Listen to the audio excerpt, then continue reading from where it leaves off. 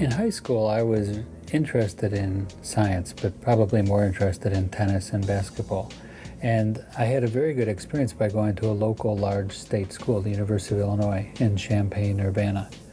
And it was there that I really was introduced, I would say, to the possibilities of an academic life, of devoting oneself to try to ask and answer a question about how the world works, or to think about philosophy, or think about other intellectual endeavors, let's call them. And I found that really life-changing. I got very excited about doing science. While I was there at the University of Illinois, I read probably a Scientific American article about cloning by John Gurdon in England. And I thought that was one of the coolest experiments I had ever read.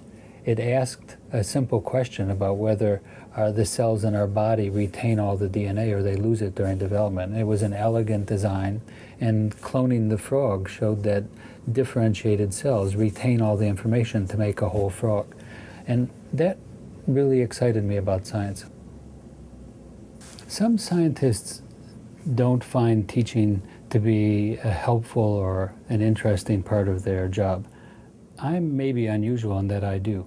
For me, when I give a course, be it on stem cells and cloning or development in general, to stand up in front of the undergraduates requires that I clarify my thinking and make sure that I try to see the big picture. And the big picture, I mean specifically to include the most important questions. Sometimes it's possible after years of working in an area to find yourself down an alley, which you might find interesting, but someone needs to tell you, you know, that question isn't all that important or interesting.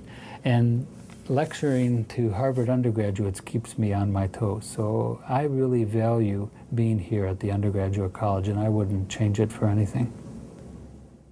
Well, when one thinks about degenerative diseases like diabetes, where one part of the body goes wrong, in the case of diabetes, the pancreatic beta cells being destroyed, the biomedical enterprise, in a way, has traditionally approached that by looking at the end stage of the disease, looking at a patient that's already suffered from it. And you might think of that in an analogy of looking at a car accident and trying to figure out how to fix the car. A developmental biologist thinks of it differently. Developmental biologists study how body parts are normally made. And so the analogy with the car accident would be, if you wanted to fix a broken car, you wouldn't spend your time at car accidents. You would go to the factory and see, how do you make a car? And that's really what a developmental biologist does, is to say, can we understand how the body's tissues, like the pancreatic beta cells, are normally made? And then use that information to try to fix people, to cure them when they suffer from a disease where that tissue is missing. I like to think that the approach we've taken, which is a kind of developmental biologist approach, understanding how the pancreas is normally made, and then using that information to try to figure out how to make more of that tissue, that was an approach that hadn't really been, let's say, popular in the scientific community, but my colleagues and I have really pushed on that idea. There were a number of other fortunate things that made it possible for us to do this. One is HHMI funding. I mean, one of the great things about HHMI is that I didn't have to give up all of my grants and write all new grants, that I am allowed the flexibility to refocus our efforts. And to be fair, I also was in the very fortunate position of being a tenured professor at Harvard. So it wasn't like I had to be concerned about career issues. I could really focus on the scientific matter. So I wouldn't want you to think that I did something heroic. I mean, for all the people who could make a shift, I was in a good position to make a shift.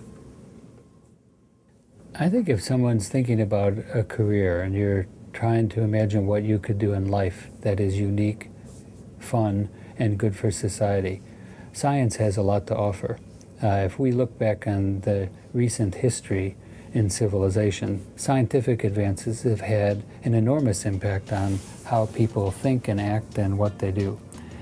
It's also fun to try to ask and answer questions about how nature works, so I think it's a wonderful career.